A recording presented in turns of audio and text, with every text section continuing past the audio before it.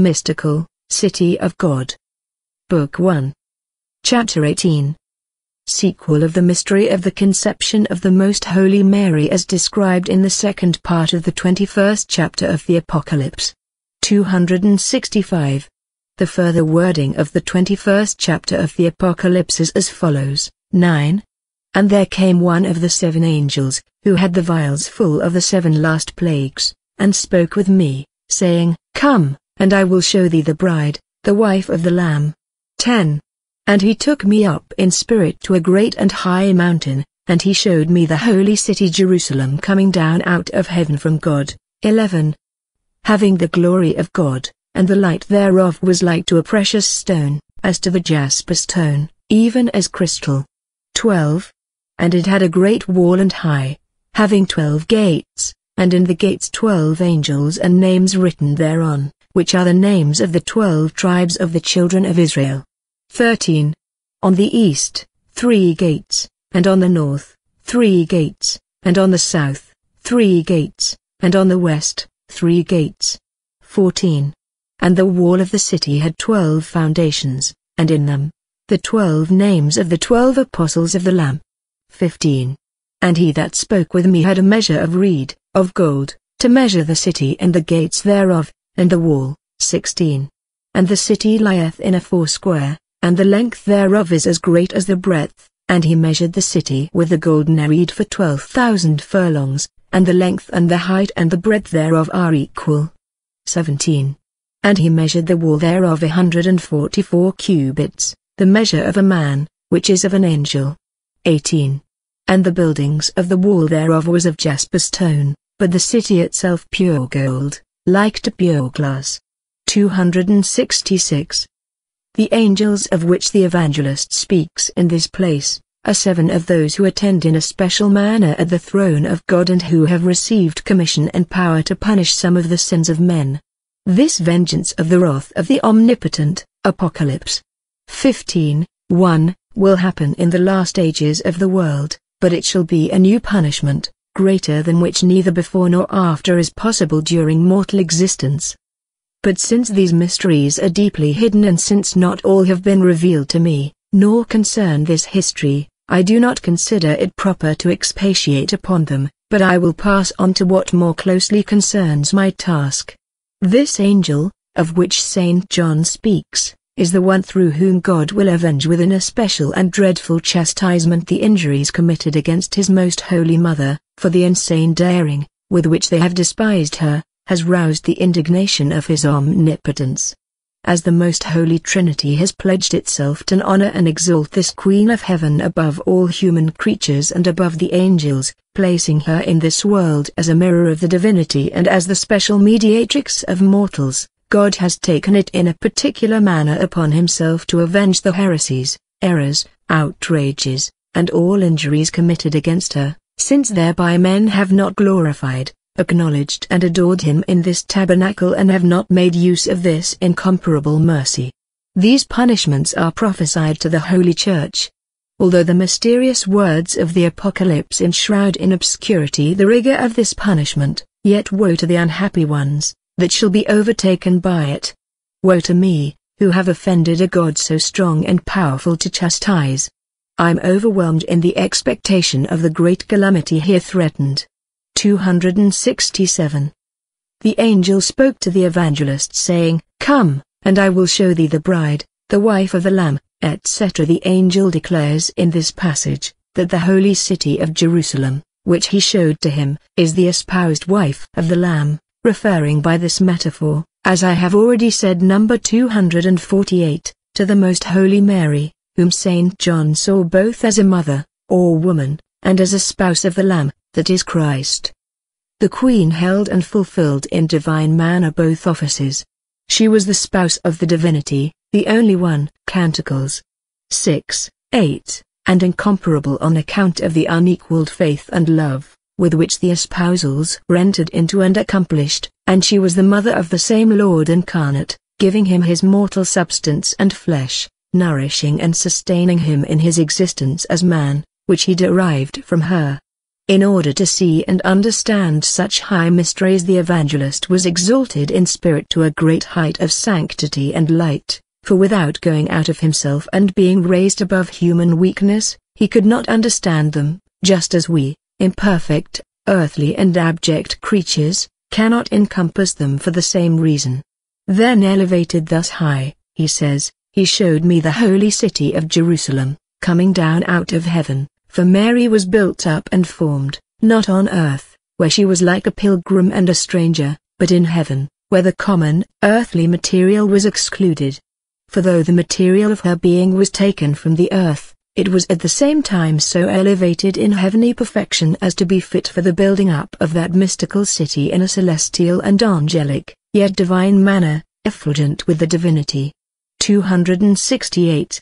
Therefore he adds, having the glory of God, for the most holy soul of Mary was favored with such a participation of the divinity and of its attributes and perfections, that if it were possible to see her in her own essence, she would appear as if illumined with the eternal splendor of God himself. Great and, Psalm 86, 3, glorious things are said in the Catholic Church of this city of God, and of the splendor, which she has received from that same Lord. But all of it is insignificant, and all human words fall short of the truth. The created intellect, entirely overcome, can but assert, that the Most Holy Mary partakes of the divinity more than can be comprehended, confessing thereby the substance of the reality as well as the incapability of the mind to express in a proper manner, that which it wishes to confess. She is formed in the heavens, and only the artificer who formed her, is able to comprehend her greatness. He alone can estimate her origin and the affinity, which he contracted with Most Holy Mary, by perfecting her gifts to a semblance of the attributes of his infinite greatness and divinity. 269. And the light thereof was like to a precious stone, the jasper stone, even as crystal, etc. It is not so difficult to understand how she can be similar at the same time to two such dissimilar stones as crystal and jasper, as it is to understand how she can be similar to God. But from this comparison we derive a certain understanding of similarity to God. The jasper sparkles and glitters in colors of many different shades, while the crystal is characterized by limpid and uniform transparency. Both combined form a rare and beautiful variety. The most pure Mary, in her formation, was endowed with a variety of virtues and perfections, which the hand of God itself selected and interwove in her soul.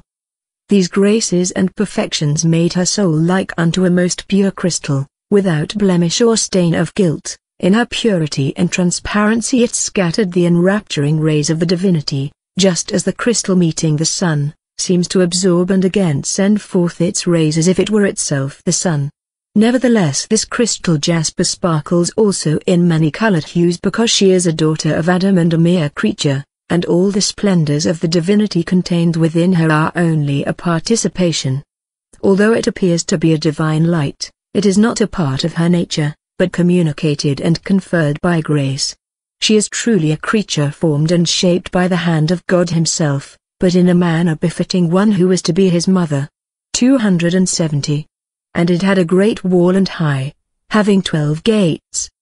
The mysteries enclosed in the walls and portals of this mystical city, Most Holy Mary, are so hidden and great that I, an ignorant and obscure woman, can with difficulty reduce to words that which was shown to me. However, in order to proceed, at the first moment of the conception of the Most Holy Mary, when the divinity manifested itself to her in the vision above referred to, Numbers 228 through 236, the whole blessed Trinity, as if renewing the ancient decrees of her creation and exaltation, made a kind of agreement or contract with this lady, without however making it fully known to her. It was as if the three divine persons conferred among themselves and spoke to each other in the following manner. 271. It is befitting to the dignity of our bride and the mother of the Word, that she be constituted the queen and mistress of all creation. Besides the gifts and riches of the divinity, which we give and confer upon her for her own sake, it is meet that she exercise the right of distributing the treasures of our mercy, so that she may communicate according to her pleasure the graces and favors necessary to mortals, especially to those who invoke her as her children and clients, thus enriching the needy, freeing the sinners, elevating the just and affording a universal refuge to all men. And in order that all creatures may recognize her as their queen and mistress, and as the treasurer of our infinite bounties, from whence they are to be distributed, we entrust her with the keys of our will and heart. She shall be in all things the executrix of our pleasure toward the creatures. Above all, we shall give to her dominion and power over the dragon, our enemy, and over all his allied demons. Let them fear her presence and her name, and in it, let their deceits be crushed and annihilated. Let all the mortals that fly to this city of refuge, find in it a sure and certain protection, free from all the dread of the demons and their snares. 272. Without revealing to the soul of the Most Holy Mary all that is contained in this decree or proposal, the Lord directed her in that first instant to pray with great love, to intercede for all the souls, and to solicit and procure for them eternal life, especially for those who in the course of their lives should commend themselves to her care.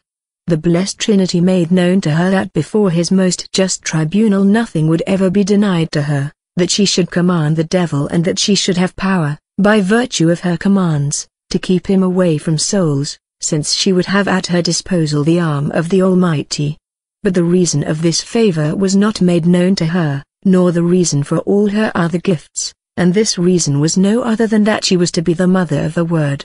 In saying that this city was surrounded by a great and high wall, St. John refers to this God-given prerogative of his mother, that she was to be the secret refuge, protection and defense of all men, wherein they would find all the security of a city of refuge and of a strong fortress against their enemies.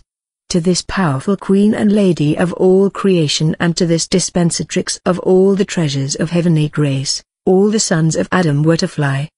He says that the walls are very high, for the power of the most pure Mary to overcome the demon and to raise the souls to grace is so great that it is inferior only to that of God himself. So well armed for all this, and so well defended and secure for herself and for all those who seek her protection, is this city, that not all the forces created by God outside of her can overthrow or surmount its walls. 273. Having 12 gates. For the entrance into this holy city is free to all nations and generations, excluding none, but inviting all, so that no one shall be deprived of the mediation of this Queen of Mercy for obtaining the gifts and graces, nor the eternal glory of the Most High. In the gates were 12 angels. These 12 princes are those mentioned above as being among the ones selected as the guardians of the Mother of the Incarnate Word. The service of these 12 angels, besides attending to their Queen, was to assist especially and to defend those souls who devoutly call on Mary, our Queen, for help, and who distinguish themselves in their devotion, veneration and love for her. Therefore the evangelist says that he saw them in the gates of that city. They are the ministers and, as it were, the servants, who are to help, encourage and accompany the mortals in entering into the portals of piety, opened by the Most Holy Mary to eternal happiness. Many times does she send them with inspirations and favors in order to snatch those from the dangers of body and soul, who invoke her and are her devout servants. 274. He continues, and names written thereon, which are the names of the 12 tribes of the children of Israel, for the angels receive their names according to the ministry and service, for which they are sent to the earth. And because these 12 princes are especially attached to the service of the Queen of Heaven in order that they may assist in the salvation of men, and because all the elect are included with the 12 tribes of Israel, forming the holy people of God, therefore the evangelist says that the angels bear the names of the 12 tribes of Israel. To each one of the 12 tribes one of these angels is assigned. Under their charge and protection are all those that from every nation and generation enter through the portals of the intercession of Most Holy Mary into the celestial Jerusalem. 275. Wondering at this exaltation of the most pure Mary, and that she should be the mediatrix and the portal of all the predestined, I was given to understand that this prerogative befits her, who as Mother of Christ was to do such great things for men conjointly with her most holy Son. for she furnished him from her own purest blood and substance with a body, in which he suffered and redeemed men. On account of her close connection with his flesh and blood, she in a manner died and suffered in Christ, freely of her own will accompanying him in his passion and death, suffering with him according to her power with heavenly humility and fortitude. Thus, as she cooperated in his passion and offered herself as a victim for the human race, so the same Lord made her a participant in his dignity of Redeemer and placed her in charge of the merits and fruits of the redemption, to be distributed by her own hand and communicated to the redeemed. 0. Admirable Treasurer of God! How secure are in thy heavenly and bountiful hands the riches of the Omnipotent! Hence this city had 3 gates on the east, 3 gates on the north, 3 gates on the south, and 3 gates on the west, etc. The 3 gates, corresponding to each of the 4 quarters of the world, invite all the mortals to draw near to him, who is the Creator of all, namely, the Father, the Son and the Holy Ghost. Each of the 3 persons desires and ordains that Most Holy Mary should be in possession of the gates for soliciting the divine treasures for mortals. Although there is but one God in 3 persons, each one for himself concedes free entrance and admission to this most pure Queen, in order that before the tribunal of the immutable and triune being she may intercede, solicit and receive gifts and graces for those that seek her and honor her in the world. Therefore, as there are not 1, but 3 portals in every direction, none of the mortals anywhere in the universe and of any nation and tribe shall have an excuse. The entrance into free and open city gates is so easy, that if anyone fails to enter, it is not because the gates prevent him, but because he himself tarries and does not wish to seek safety. What then shall the infidels, heretics and pagans say? And what excuse have the bad Christians and the obstinate sinners? If the treasures of heaven are in the hands of our Mother and Lady, if she continues to call us and solicit us through her angels, if she opens not 1 but many gates to heaven, how is it that there are so many who remain outside and so few who enter through them? 276. And the walls of the city had 12 foundations, and in them the 12 names of the apostles of the Lamb. The strong and unshakable foundations, upon which God built up the holy city of Mary his mother, are her virtues, as governed and proportioned in her by the Holy Ghost. He enumerated 12, corresponding with the names of the apostles, in order to show that it is founded upon the surpassing sanctity of the apostles, who are the leaders among the saints. For according to the saying of David, the foundations of the city of God are placed upon the holy mountains, and also inversely, the sanctity and wisdom of Mary grounded and confirmed the apostles after the death and ascension of Christ. Although she was always their instructress and model, yet in those times she alone was the chief support of the primitive church. Now, because she was destined and endowed for this office by the corresponding virtues and gifts from the moment of her immaculate conception, therefore they are called the 12 foundations of this city of God. 277. And he that spoke with me had a measure of reed, of gold, and he measured the city with the golden reed for 12,000 furlongs, etc. By these measurements the evangelist alludes to the great mysteries of the dignity, graces and gifts and merits contained in the Mother of God.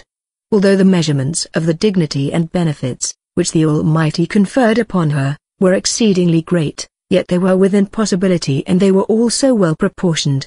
And the length thereof is as great as the breadth. From all sides she is equally well formed, without a sign of deficiency, inequality or disproportion. I do not expatiate thereon, but refer to what I will say about this in the course of this history of her life. But I desire to mention that the measure of the dignity, the merits and graces of Most Holy Mary, was none other than the humanity of her most blessed Son, united to the divine Word. 278. The evangelist calls the humanity of Christ a reed because he assumed the frailty of our weak and carnal nature, and of gold, on account of his divinity. In accordance with the dignity of the true God-man, Christ, and correspondingly with the gifts and merits of the incarnate God, also his most holy mother was measured. He it was who measured her with himself, and she, being thus proportioned, seemed in her office as mother, exalted to a dignity corresponding to his. In the length of her gifts and graces, and in the breadth of her merits, in all things did she seem well proportioned without defect. She could not be equal absolutely to her most holy Son with an equality which the learned call mathematical, for Christ our Lord was true God and man, whereas she was a mere creature, and thus the measure exceeded infinitely that which was measured by it. Yet the most pure Mary was adjusted according to a certain equality of proportion to her divine Son. Just as there was wanting in him nothing that corresponds and belongs to his dignity as the true Son of God, so nothing was wanting, nor was there any defect in that, which was due to her as true Mother of that same God, in such a manner that to her as Mother of God, and to Christ as Son of God, were conceded equal proportions of dignity, graces, gifts and merits. There was no created grace in Christ, which was not held in its proportion also by his most pure Mother. 279. The Evangelist says, "And he measured the city with the golden reed for 12,000 furlongs." This measure of stadia and the number 12,000 with which the heavenly Queen at her conception was measured, indicate most exalted mysteries. The Evangelist calls the perfect measure, by which are measured the high sanctity of the predestined, stadia, thereby referring to the graces and gifts, which God in his eternal foreknowledge decreed to communicate through the incarnate Son, adjusting and preordaining these gifts with infinite equity and mercy. By these stadia then are measured all the saints and the heights of their virtues and merits. Most unhappy he who does not come up to this measure and who cannot be measured by it when the Lord shall measure him. The number 12,000 is used in order to include all the rest of the elect and the predestined, headed in their thousands by the 12 apostles, the princes of the Catholic Church. In the same way they are mentioned in the 7th chapter of the Apocalypse under the leadership of the 12 tribes of Israel. For all the elect must submit to the teaching of the apostles of the Lamb, as I have already said above, number 273. 280. From all this can be estimated the greatness of that city of God, the Most Holy Mary. For if we assume that the stadium which the Evangelist mentions measures at least 125 steps, then a city that extends 12,000 furlongs or stadia on each of its 4 sides and in its height, must appear of huge dimensions. The measurement and number of stadia of all the predestined taken together was found to be equal to that of Our Blessed Lady, the Most Holy Mary, and their length, breadth and height was not greater than hers. For she that was to be the Mother of God himself and the Queen and the Mistress of all creatures, was equal to them joined in one mighty host.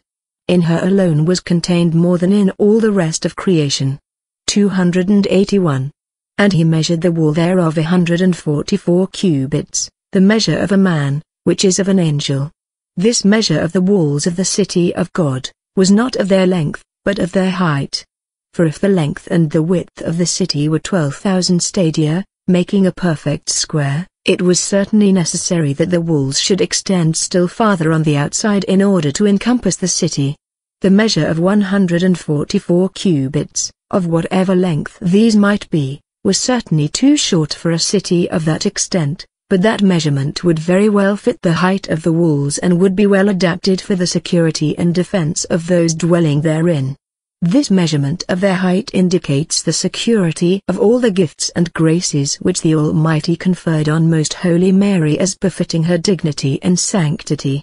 In order to make this more plain, it is said that the height was 144 cubits, an unequal number, referring to 3 walls, a high one, a medium-sized and a small one, and corresponding to the activity of the Queen of Heaven in great, in more ordinary and insignificant things. Not that in her there was anything insignificant, but because the object matter of her actions was of different kinds, and so were also her actions themselves.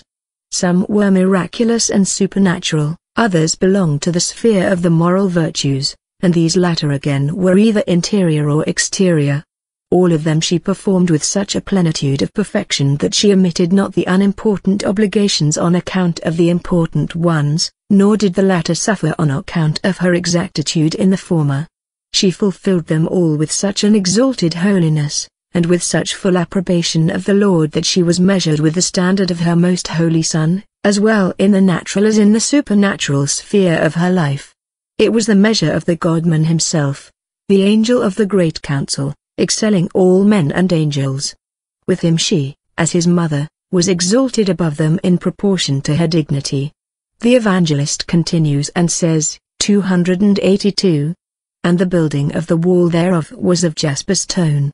The walls of a city most conspicuously strike and engage the eyes of the beholder. The variety of colors and hues that distinguish the jasper stone here mentioned as composing the walls of Mary, the city of God, bespeak the ineffable humility with which all the excellencies and graces of the great Queen were clothed and permeated. For although she was the worthy mother of her Creator, exempt from all stain of sin and imperfection, she exhibits herself to the view of mortals as dependent upon and as it were tinted with the shades of the ordinary laws, to which the daughters of Adam are subject, for she subjected herself to the penalties and necessities of our common life, as I shall describe later on. Nevertheless, this wall of jasper, though apparently displaying these color tints of the rest of womankind, was to serve as an invincible defense of the city. Inside, as the evangelist says, the city was of pure gold, like to most pure and flawless glass, for neither in the formation of the most holy Mary, nor afterwards, during her most innocent life, did she ever admit any stain, which could obscure her crystalline clearness. For just as any stain or blemish, even if only the size of an atom, finding its way into glass during its formation will never disappear so as to leave no visible trace and will always interfere with its transparency and purity, so, if the most pure Mary had contracted in her conception the blemish or stain of original sin, it would always be discernible and forever degrade and prevent her crystalline purity and transparency. Neither would she be pure gold, since her sanctity and gifts would contain the slack of original sin, lessening its fineness by many carats. Hence, this city was gold, like the purest glass. Because she was most pure and like unto the divinity,